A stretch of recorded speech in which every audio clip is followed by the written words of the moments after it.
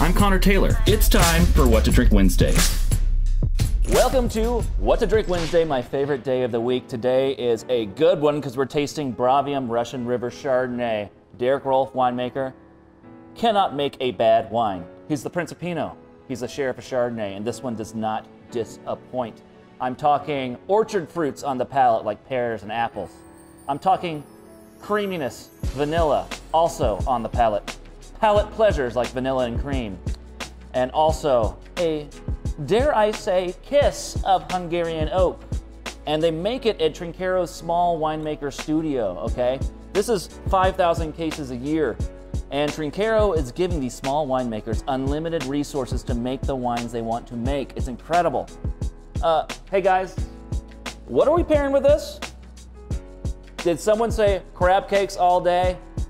Let's do it.